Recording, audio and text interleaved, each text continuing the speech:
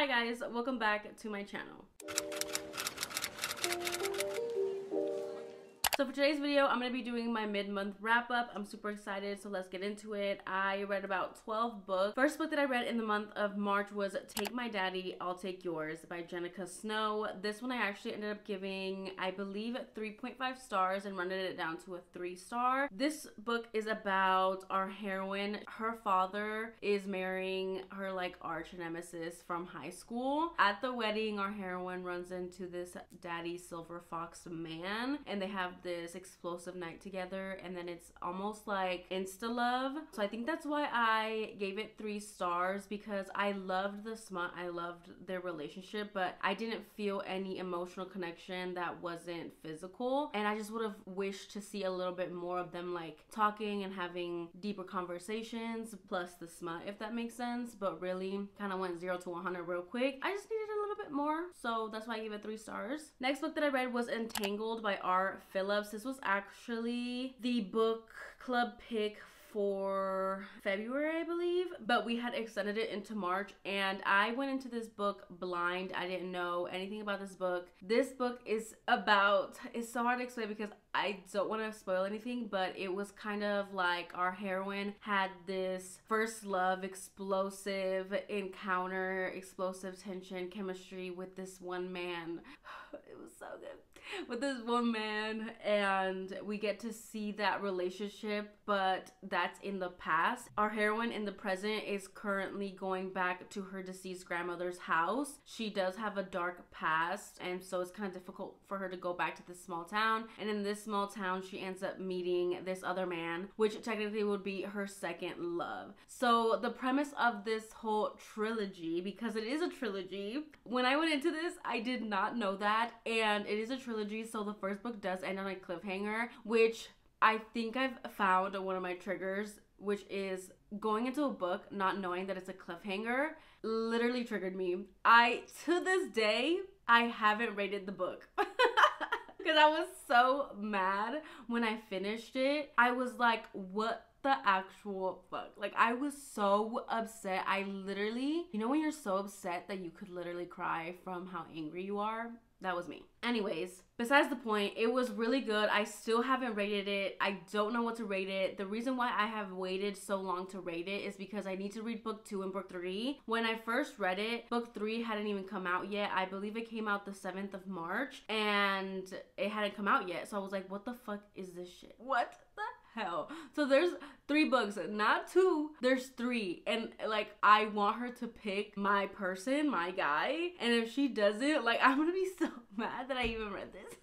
But yeah, that's how it went for me. This currently has no rating, but do I recommend? I do. If you like angsty, tension filled, I would say love triangle, having to choose between your first love and your second love with like darker kind of elements in there, giving very much like new adultish. It is smutty, there is steam, and it's really good, you guys. But at least you will know that it's a cliffhanger. So if you do go into it, at least all the 3 books are out now. Go read it if that sounds up your alley. Then I ended up reading Hooked by McIntire. This one was a one that I was kind of iffy about. I know I keep saying that. I DNF'd it like 3 times, then I ended up picking it back up. But this time that I picked it up, I ended up really loving it. I gave it 4 stars. So this one is a Peter Pan retelling. I don't want to say retelling because it just takes elements from the Peter Pan story and puts it in here. For example, our heroine is Wendy and our hero is Hook. The drugs that Hook distributes, because it is a dark mafia romance. Is it mafia? Yes, I believe it's kind of like mafia-ish. It's called pixie dust, so like there's elements of the retelling in there, but it's not exactly a retelling. The time that I was reading it, I really enjoyed it. I gave it 4 stars. I loved the relationship. It was dark, it was smutty, there was a kink in here that I really liked. The reason why this didn't get a full 5-star for me is because I wish that the heroine was a little bit more of a badass heroine. I really wish that she had a bit more of a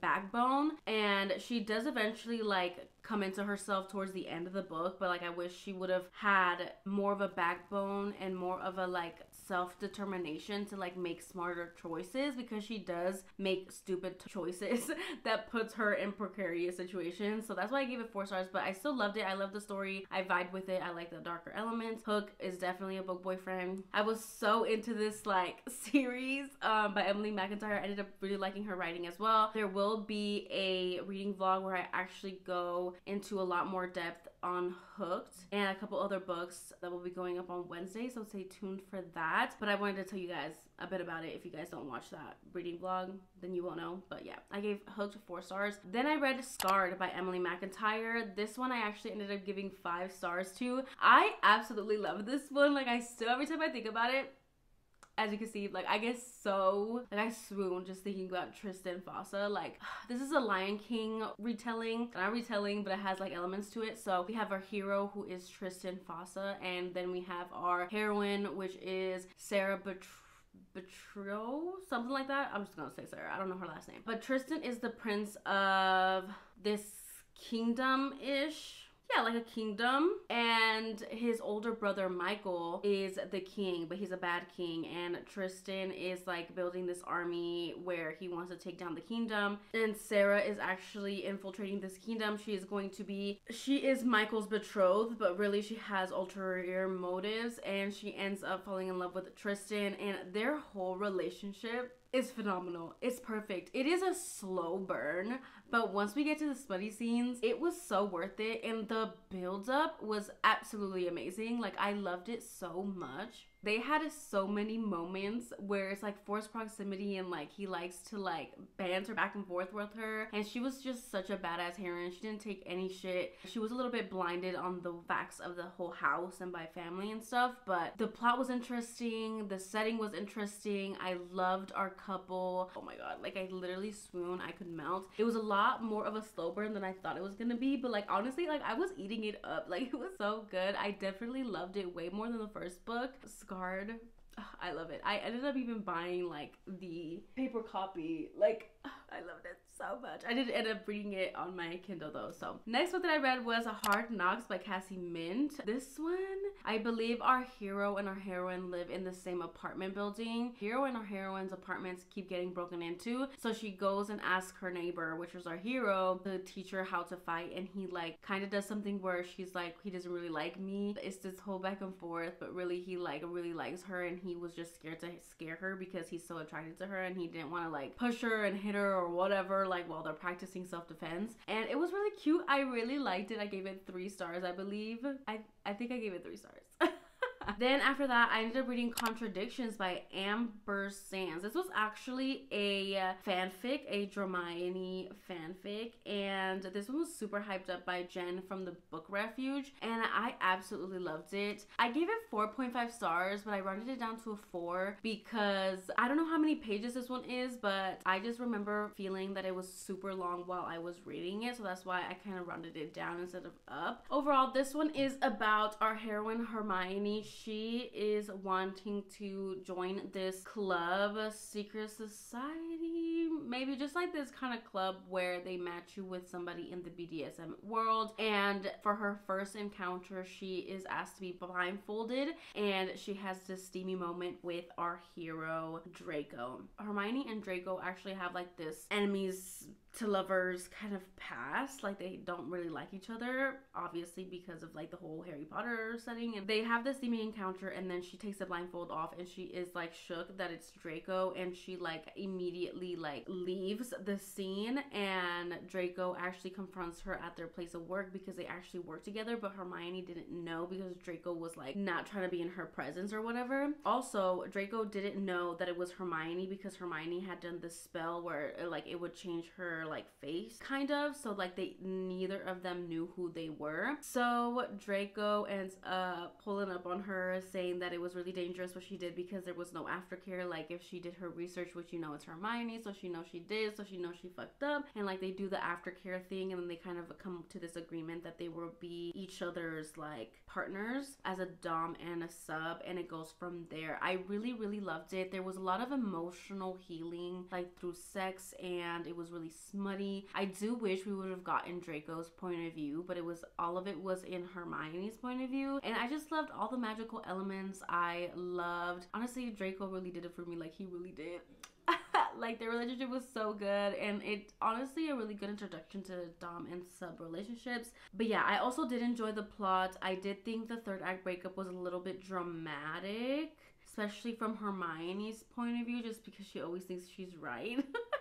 But overall, I really loved it. 4.5, rounded it down to a 4. Then I ended up reading Mafia Target by Mila Finelli. I also read Without You by Marley Valentine and For Real by Alexis Hall. All three of these books I actually did a romance reading vlog, so if you guys want to see my full in-depth thoughts, I will leave them up here in the cards for you guys to click on. It is such a good vlog. I go into a lot of heavy detail, so I won't go into that much heavy detail on these because the vlog is already posted. Then I ended up picking up Her Mountain Man Beast by Elena. I needed a couple of spicy novellas. I had read so many books, and I was like, I need something quick, I need something smutty, and that's these three that I have right here. So anyways, Her Mountain Man Beast by Elena Dawne. This was really good. It was kind of unhinged, but I did give it 3 stars. It was really good. Let me see if I can remember what it was about. With these novellas, I always like read it and then forget it. So this one is about our hero. He has been pining for a heroine for the longest time, but he is a scarred hero, so he doesn't think that the heroine truly likes him or wants to be with him because he's just all scarred and stuff. And he kind of puts himself in these positions. He kind of like stalks her and then he puts himself in these positions for them to like run in together so they can have interactions. Our hero is also nonverbal, so he just grunts, and like the heroine knows him so much that she knows how to like what he means and stuff. But the heroine, she is actually pining for our hero as well. She thinks he is so attractive and she's so into him, and she is actually a divorcee. Her ex is absolute shit. And I also like the heroine's father. He is a hoarder, but he's like not a bad hoarder, but like it interferes with his relationship with his daughter. But the hero, the way that he kind of handles it is super cute and like it's funny. And then they also have like this readers club where the heroine actually gets books shipped to this small mountain town, and it's in this library setting, and the hero sits there and like reads the books that she recommends, and they're like spicy books, and it's really good. I gave it 3 stars. I really enjoyed it, and it was hot. Then I ended up picking up The Felon's Honey by BJ Mann.